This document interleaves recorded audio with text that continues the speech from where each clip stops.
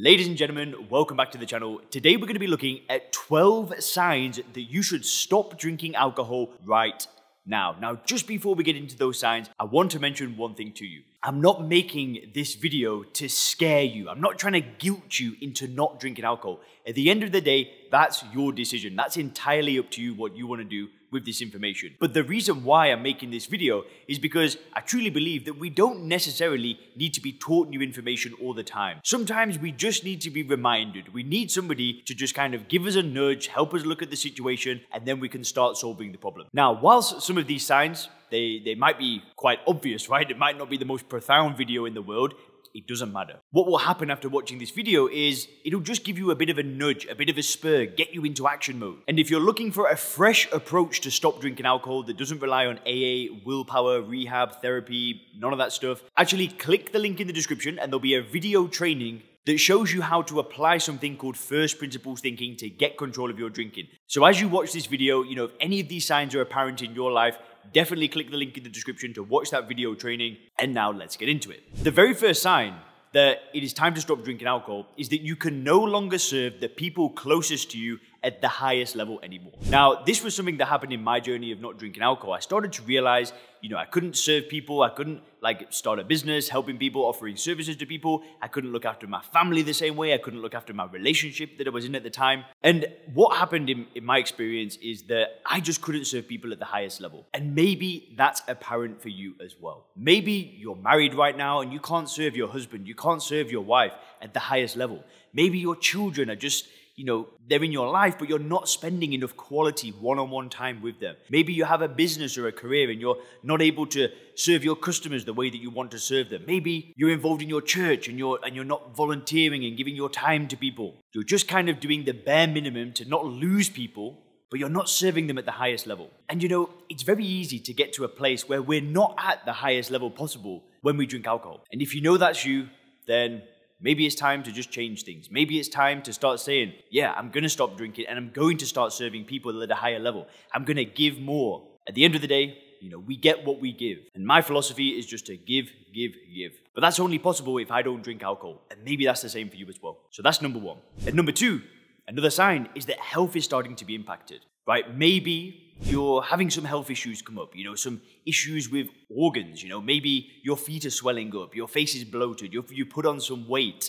And this is a warning sign. Because at the end of the day, if health is starting to be impacted at the point that you're at right now, it can be a slippery slope downwards. These problems can get progressively worse. And I've done a lot of videos talking about, health benefits and health dangers of not drinking alcohol and how it increases risks of disease, etc., etc. But the best thing that you can do if you believe that your health is being impacted by alcohol is to look at the situation, it's to analyze it, it's to break it down from first principles and really ask yourself, is alcohol actually doing anything for me? Because the answer that you will get to that question is no. If you do enough introspection, enough study, enough reading, you will come to the answer that all alcohol is a drug that does nothing for you. So there's number two. And number three, the third sign is that you regularly say to yourself that you'll just have one drink, right? You'll just have one drink tonight, or you'll just have, a couple of glasses, and then the couple of glasses turns into a bottle. The one beer turns into a 12-pack. If you do this regularly, that is a sign. That is a sign that you're drinking too much, and it's a sign that it's time to stop drinking alcohol. And I'm not trying to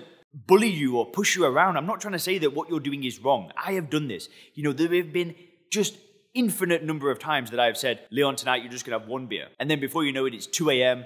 I'm hammered. I'm in a taxi home with a kebab.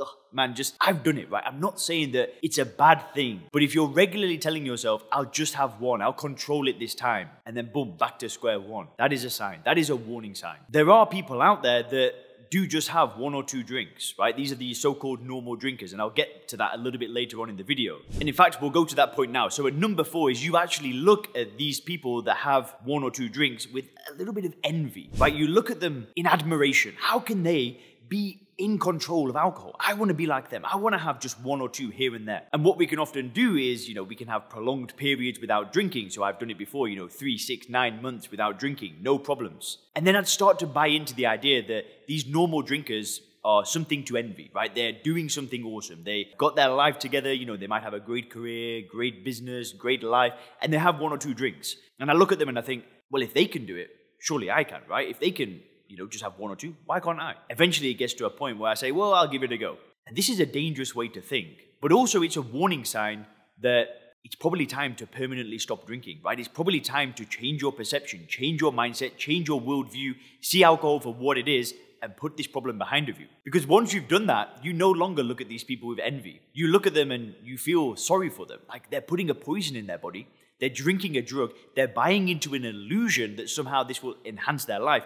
And when you can see that, you don't look at these people with envy anymore. So if you're looking at normal drinkers with envy, that's a sign that maybe you need to work on your mindset. Maybe you need to read some more books, invest in some courses, get some help, and just get to the bottom of it. The fifth sign that it's time to stop drinking alcohol is that when you're not drinking alcohol, you miss it, right? You're going to work and then, maybe you go to work with a bit of a hangover, lunchtime comes around, it gets to 1 or 2 p.m. and you're like, I just can't wait to get home and have a drink. Maybe you go a few days without drinking, but those whole, those 3 or 4 days that you don't drink alcohol, it's just pure willpower, right? You're just like, I just can't wait to have a drink. But then you resist. And then you get to the next day, I'll just get through today. Resist again. And then before you know it, the willpower's run out. It's all kind of built up in your head of this great idea of having a drink, and then boom, back to square one. And if you feel like an emotional pull towards alcohol and drinking, then that is a sign that it is time to knock this on the head. The reason why we feel this strong pull towards alcohol is because it's a drug, right? I don't feel this way if I was to say, stop eating broccoli, right? I'm not going to feel this strong pull to broccoli. If I said to myself, I'm never eating broccoli again, I know it's a weird example, but if I said that to myself, there will be no emotional pull. I'm not going to see adverts of broccoli and go, damn, look at that person eating broccoli, right? Why? Why can I do that with one thing, but not with alcohol? Well, because broccoli is not an addictive drug. It's not something that I've been conditioned since birth to see as a good thing. Well, I guess in a way, broccoli you have done, but you're not like this sophisticated individual if you consume broccoli, right? You're not like bravado, you're not like glamorous. No, it's broccoli. So I've not been conditioned to see it, but it's also not a drug. But alcohol is a drug. And if you miss alcohol and you feel a pull towards it, that's normal, right? That's not the nature of you. You're not powerless, you're not an addict, you're not an alcoholic or anything like that. I'm not saying that. It's the nature of the drug, and it's the nature of how the drug is designed. The nature of alcohol is to drink one drink again and again and again and again and again. And if you don't drink it, yeah, of course you're going to miss it, because that's what a drug is designed to do. It's an addiction. And I know for some of you, you might not be ready for that. I've spoken to people before, and they've said, I don't have a drug problem. I drink alcohol. I don't do drugs. And it's like, well, dude, alcohol is a drug, right? You're addicted to a drug. But they don't want to see that. So, maybe this is a little bit too hardcore for some of you guys, but I'm going to say it anyway. Which leads me to the sixth sign.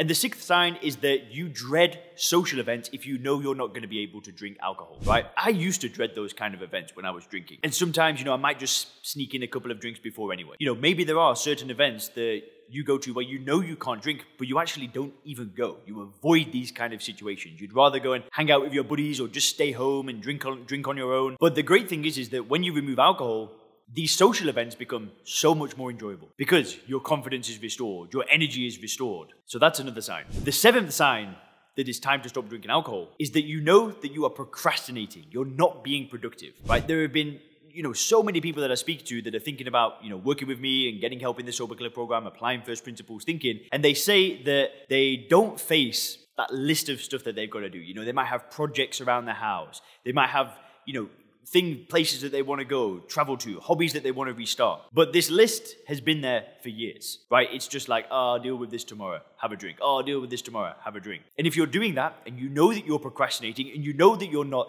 seizing the day, then that is another sign. That's another sign that you are drinking alcohol instead of dealing with life. But the great thing is that when you do remove the alcohol, the energy comes back, the clarity starts coming back, you're able to execute more effectively. And, these bigger lists that you might have had there for a few months, a few years even, they just start to get ticked off. So that's number 7. And number 8, you know that your energy levels are not like before, right? Maybe 5, 10, 20 years ago, you were just energetic. If I think about what I was like as a teenager, I had so much energy. I was running around like a madman. But I also hadn't drank alcohol. But then as soon as I started drinking alcohol, it's like I became sluggish. I became tired. And if you reflect back and look back at previous years of your life where maybe you were drinking less or you weren't drinking at all, or maybe this was even before you started drinking, you were probably a different kind of person. I hear people say this a lot, that they stop drinking and it's like they become a different person. It's like the old them is back. There was a guy in the program called Kevin, and Kevin's not drank for over a year after 40 years of daily drinking. and his wife would call him Kevin 2.0. She was just so happy with the change. There was another guy in a program called Rob, and after he stopped drinking, his daughter was like, "Dad, I've got you back." It's like the old dad was back again. But that is a huge one. At number 9, you are disconnected with your spirituality. Maybe your connection with God is just not what it used to be. You might do the things, you might go to the church, you might read the Bible, you might read the holy book of whatever religion you are, but you know that your connection with God is just not the same. You know, maybe in the past it was much stronger, but the alcohol is clouding it. Maybe you're not religious at all. Maybe you're more into a different kind of spirituality. Maybe for you, spirituality is meditating, it's being mindful.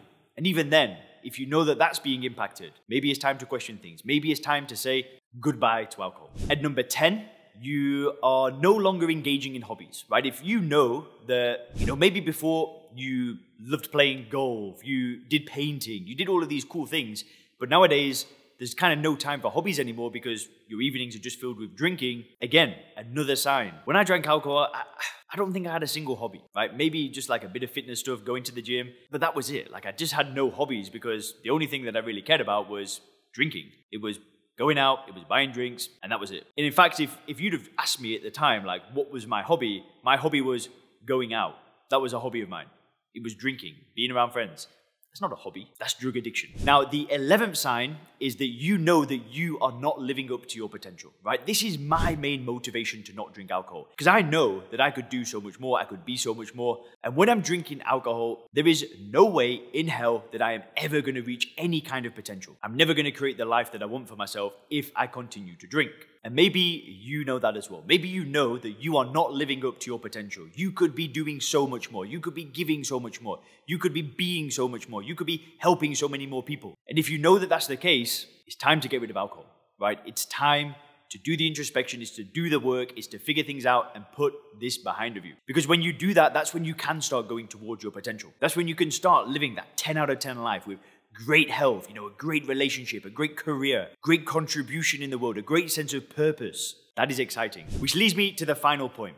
And the final sign that it's time to stop drinking alcohol is that you are sick of it. I was sick of it. I was sick of it from pretty much, you're sick of the hangovers, you're sick of the low levels of energy, you're sick of all the things that I've spoken about in this video. And if that is you and you want to work with me in the Sober Clear program, where we use first principles thinking to reframe how you actually view alcohol, and then there's coaching, there's a community of business owners and professionals. If you want to learn more about that, then click the link in the description because we can do this together. You don't need to do it on your own.